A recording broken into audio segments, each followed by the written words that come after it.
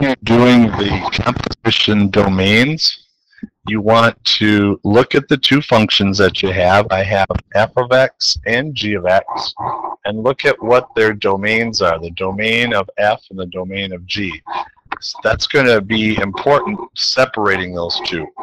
First, find f of g of x. So do the outside function, write x cubed plus 2, and then inside that I'm putting g of x, which is just 2x plus 7. Don't cube it, just leave it that way. That's good enough. It's good enough. How many had that so far? Good, that's one step. Now we're going to take the domain of g of x, which is the inside. And the domain of g of x is x less than or equal to 0. So this one is minus 7. And then the domain of g is given to be x less than or equal to 0. Now we're going to intersect that with the domain of the outside, which is x greater than negative 10. But instead of x, we put the inside function 2x plus 2x minus 7. I'm going to get it right this time. There you go. How many of you have younger brothers or sisters? Okay. Ever feel like in your house that it's all about the youngest person? It's all about the little brother, all about the little sister. Do they get? How many of you agree? They get all the attention. Yes, true. Well, the same thing is here as well. It's all about the inside function. Everything is about the inside function. It's just like a little brother or sister. Domain of the inside, that's all about the inside. Even when it's about the domain of the outside, you still have to take that inside function and put it in there. It's all about the younger inside function. So x is less than or equal to 0. 2x is greater than, if I add 7, this will be negative 3. Did you get x greater than negative 3 halves? Yeah. So we're going to do the intersection of these two. A little tricky because got to visualize it on a number line. Here's negative 3 halves. Here's 0. So if it's less than or equal to 0 and greater than negative 3 halves, I'd say you have two ways to write your answer. You could do the set method, set of all x, such that x is between negative 3 halves and 0. You could do that. Or do you like the interval method better?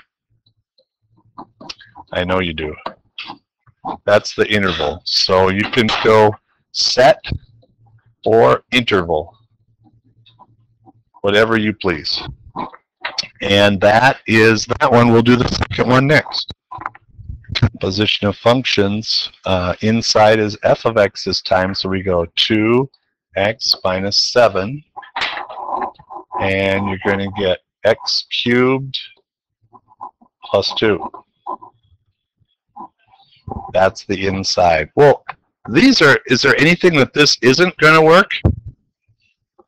No, it's all reals, except we've got to use these restricted ones. So domain of f is x greater than negative 10. Remember, the little brother or little sister is the inside function, gets all the attention. Take the domain, and try the domain of the outside, greater than or equal to 0. We just put in for that, we're just going to put in the inside function f of x, x cubed plus 2. Now this isn't going to look pretty, but that's all right. You have x greater than negative 10, intersect x cubed less than or equal to negative 2. Can you take the cubed root of a negative number and get a negative number? You can. It's legal. Every state except Idaho. So this is an actual number. It's like probably negative 1 point something. And so now think about your number line again. And on the number line is negative 10, negative 1 point something, cubed root of negative 2. And this says it's greater than negative 10, less than or equal to -2, so my domain is going to be the interval notation -10 to -cube of -2. Weird looking answer, but it's correct. How many had that? Nice. Feeling confident? Feeling strong? Hopefully.